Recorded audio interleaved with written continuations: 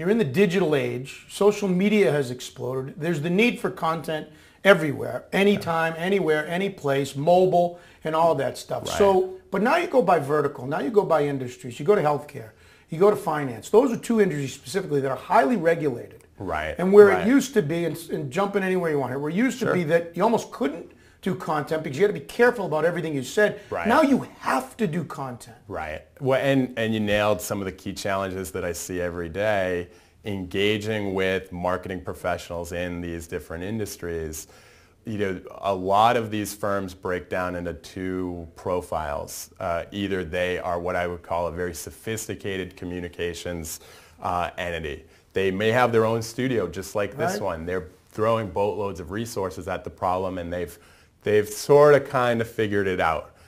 Maybe 5% of these organizations in these industries fall into that sophisticated multimedia digital communications bucket. So 95% are not in that bucket. You nailed it. And that's, for a guy like me, that's really the opportunity.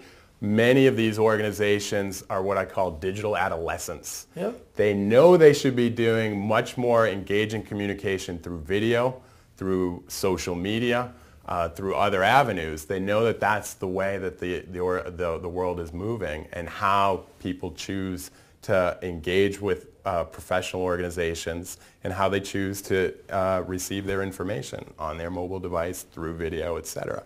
So these digital adolescents, they know what the right thing is, but they have no idea how to get there. Right. They're afraid of compliance, they're afraid of regulatory issues, and quite honestly, they may not be as well resourced as maybe that top 5%.